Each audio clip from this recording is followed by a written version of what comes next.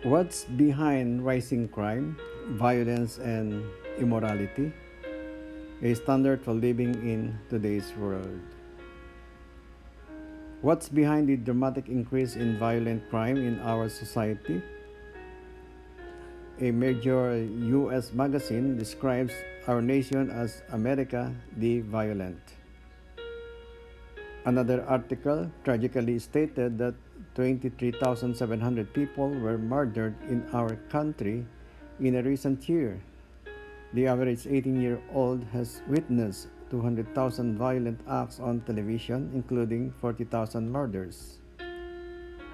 Murder, robbery, rape, school violence, drugs, terrorism. What's going wrong? Why is the moral fabric of society disintegrating? Is there an answer? Our society appears to be drifting on an uncharted sea without a moral compass. We seem to be wandering in confusion, desperately looking for some North Star to guide us.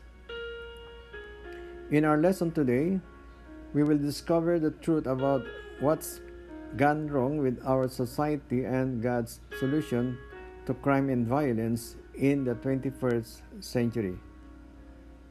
Question 1.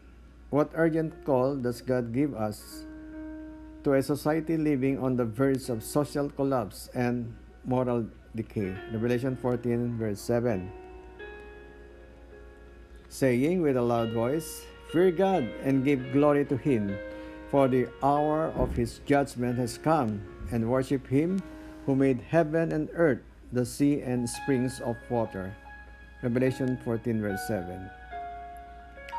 To fear God means to respect or reverence God. It is a call to obedience.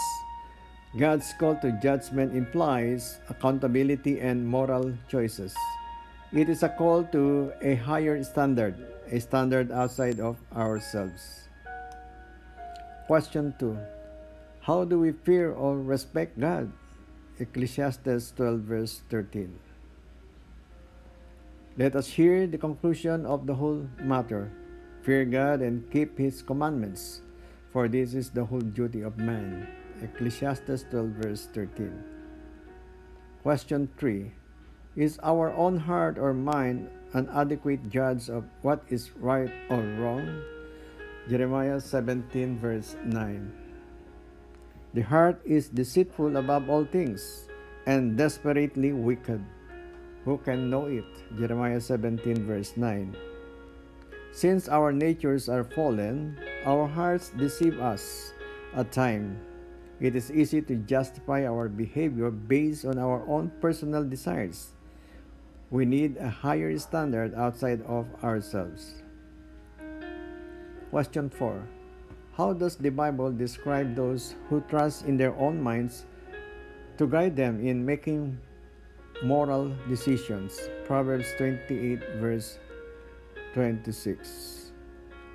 I'll do it my way.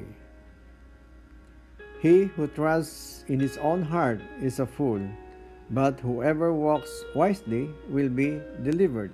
Proverbs 28, verse 26. Question 5. In Revelation, the Bible's last book, what did John see in God's temple in heaven? Revelation 11, verse 19. Then the temple of God was opened in heaven, and the ark of His covenant was seen in His temple. And there was lightnings, noises, thunderings, an earthquake, and great hail. Revelation 11:19. When God commanded the Israelites in the Old Testament to build a sanctuary, He commanded them to make the Ark of the Covenant to contain the tables of stone or tablets of stones or the Ten Commandment law. The temple in heaven containing the Ark of the Covenant contains God's law, the foundation of His character. Revelation's answer to lawlessness is found in heaven at God's throne in His eternal standard of righteousness, which is His law. The law of God is a transcript of His character, a transcription of His will. Without the law, there is no sin. The Apostle Paul states, "For where there is no law, there is no transgression." Romans 4 verse 15. Question 6. What is the function of God's law? Romans 3 verse 20. Therefore, by the deeds of the law, no flesh will be justified in his sight, for by the law is the knowledge of sin. Romans 3 verse 20. Question 7. What is the eternal, unchangeable standard of God's government? Psalm 111 verse 7 and 8 and 89 verse 34. The works of his hands are verity and justice. All his precepts are sure. Psalm 111 verse 7. They stand fast forever and ever and are done in truth and uprightness. Psalm 111 verse 8.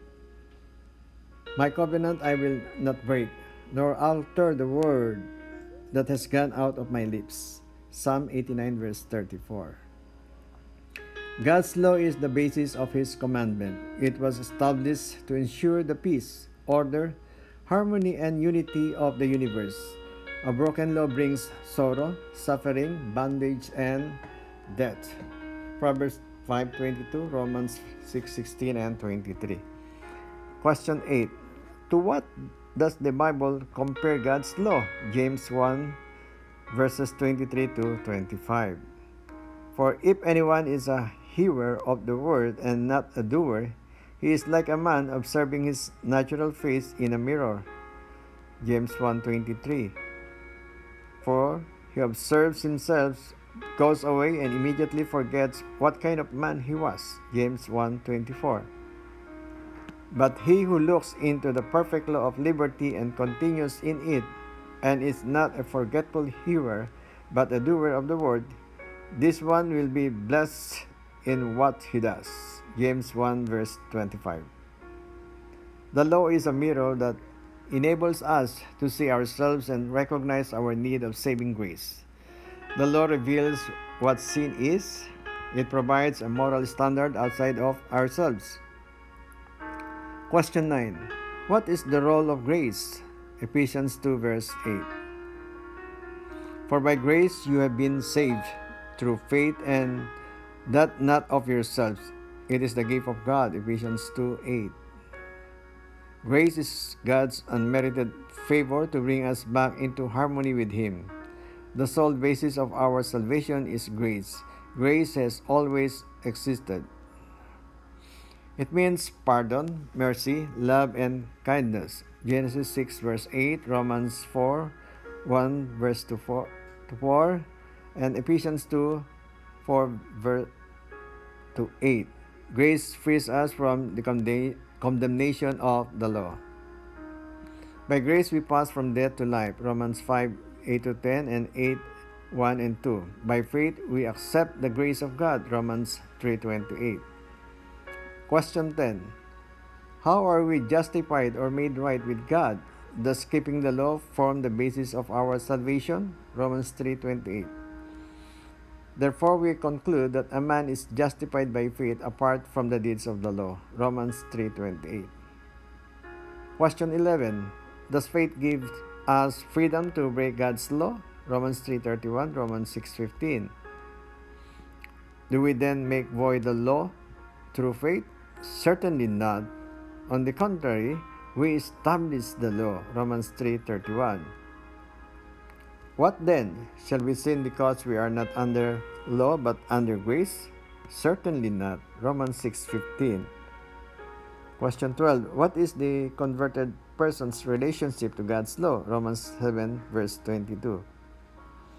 For I delight in the law of God according to the inward man. Romans 7:22. According to Billy Graham, question. Some religious people I know tell me that the Ten Commandments are part of the law and do not apply to us today. They say that as Christians, we are free from the law. Is that right?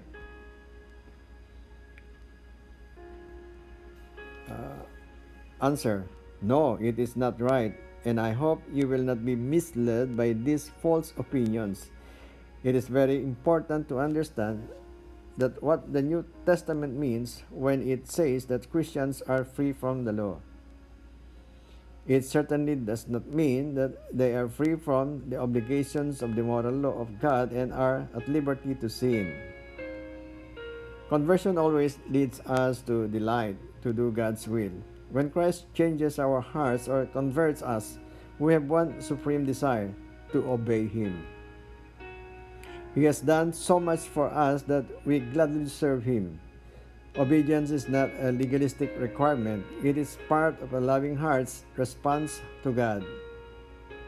Question 13. What did Jesus teach His disciples about the importance of keeping His law? John 14 verse 15. If you love me, keep my commandments. John 14 verse 15. Question 14. Did Jesus teach that He came to do away with God's law?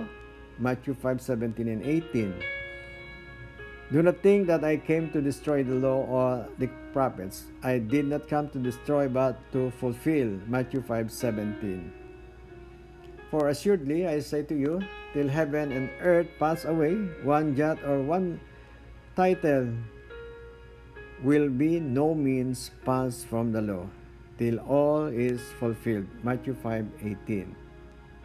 Question 15. What is the genuine test of knowing God? 1 John 2, verse 3 to 5.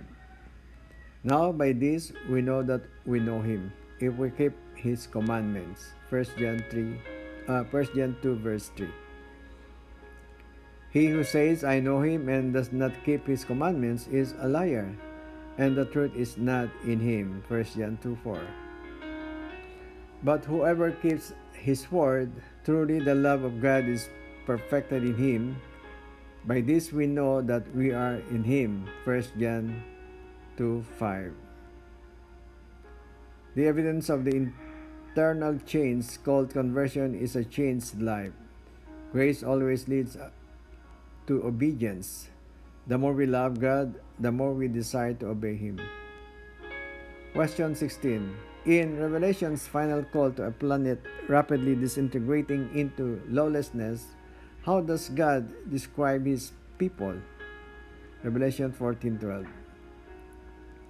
Here is the patience of the saints. Here are those who keep the commandments of God and the faith of Jesus. Revelation 14:12. A genuine commitment to God leads to loving obedience. At the end time, God will have a group of people who reveal to the whole universe the joy of living obediently. They have been saved by grace. They love God so much that they enthusiastically obey Him. They accept His standards of conduct. They are convinced His way is best. My decision. Since I love Jesus with all my heart, I choose to obey Him joyfully. I gladly accept the principle of His law as the guide of my life.